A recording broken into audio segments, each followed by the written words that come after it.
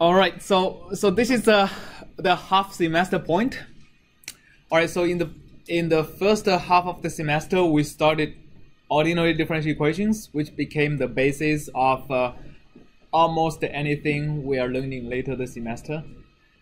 And then we went to partial differential equations, where we had not just the time, but also space and time, sometimes only space, right? And we studied finite difference and finite volume. And the big difference is that finite difference has to rely, it can solve any partial differential equations as long as the partial derivatives actually exist.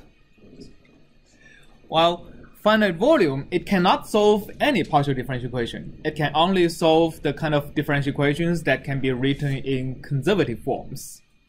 But it can deal with solutions that became discontinuous, like shock waves. And although we didn't explain in much detail, finite volume is also much better at discretizing complex domains using unstructured mesh. So as long as you can divide the domain into small volumes, finite volume is going to deal with that with not much change in the code. While for finite difference, you have to come up with a different way to discretize each differential operator at each grid point if your mesh is unstructured. So today we are going to look at the third way of discretizing partial differential equations. It's called finite elements. Finite elements is not so easy. It's like the difference between finite difference and finite volume is pretty easy to spell out. Well, for finite elements, it's not so much easy to explain like what equations it is good for, what equations it is not good for, what scenario it is good for, what it is not good for. But like I'm first going to start out by explaining what finite difference actually does. So just to remind you about a comparison we did actually before, I'm going to again start with the finite difference demo. So the finite difference demo basically tells you how finite difference discretizes a function I'm now drawing. So I'm now drawing a, oops, let me do this again. So I'm starting to draw a function that is going to be discretized by finite difference. Okay, so finite difference actually records the values of the function at the grid points, right? We already know that. And then I'm going to proceed to finite volume, which we should already know. FV demo is going to also discretize a function I'm going to draw over here, which I think I messed up again. I need to draw basically from left to right. I think if I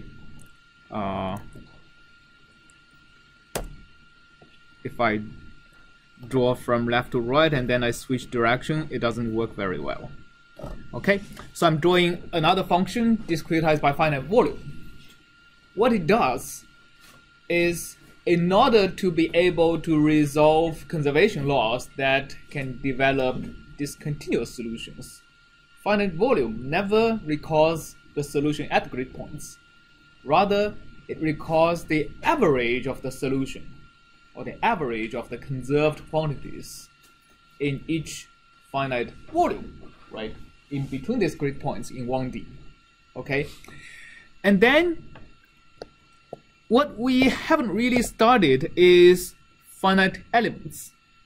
And it turns out, what finite elements does is actually, again, not as straightforward as what finite difference and finite volume does. So I'm going to give you two different flavors of finite elements. And you can look at them and tell me what each of these flavors do, what's different between them, and what might be in common between them. I'm going to give you two things. One is FE demo. So here I like somebody to come up and draw a function. This version, this flavor of finite elements is going to discretize. Okay, please. the one thing I'm good for in this class is function drawer. Function drawing, okay. It's more important. You're doing the constructive work. Oh. Nice. Okay. Looks like some kind of function you might see in oscilloscope or something. So this is you see the faint curve that Charlie has drawn, and then this solid red curve that is an approximation of the function with finite elements on the computer. Okay, so can you take in that approximation and tell me a little bit about what the approximation is doing? Or maybe you can tell me first what the approximation is not doing first. Doesn't appear to be doing least squares. Huh? I would have thought it would do like least squares, but it's not doing that. It's not doing least squares. How can you tell? Because the grid between, or the cell 0.2 to 0.3 Here? if you're doing least squares, it would fall somewhere between the it would probably fall somewhere between the two endpoints. Okay.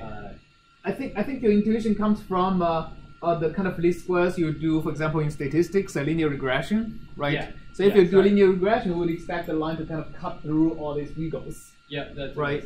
Okay. Sorry. Okay, linear good. Regression via least squares between each endpoint. Okay. It's not doing that. So it's not doing linear regression between each grid point. All right.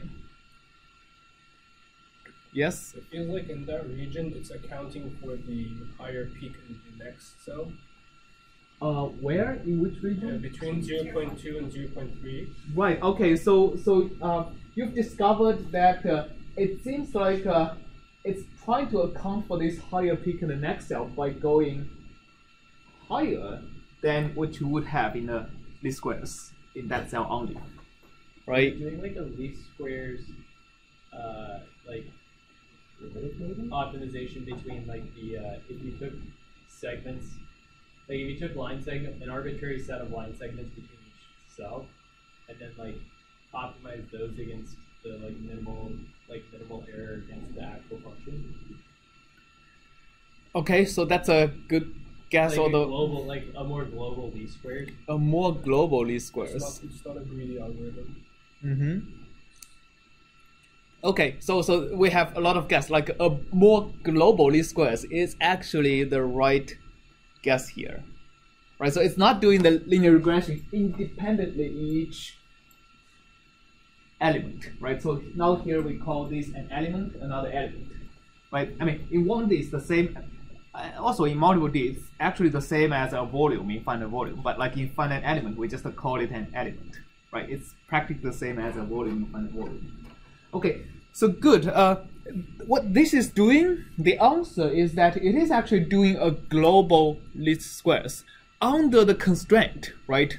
There is a constraint, and that's why looking at just this element, it doesn't look like it's a least squares. It's because we have the constraint that the lines has to be continuous across these elements. All right.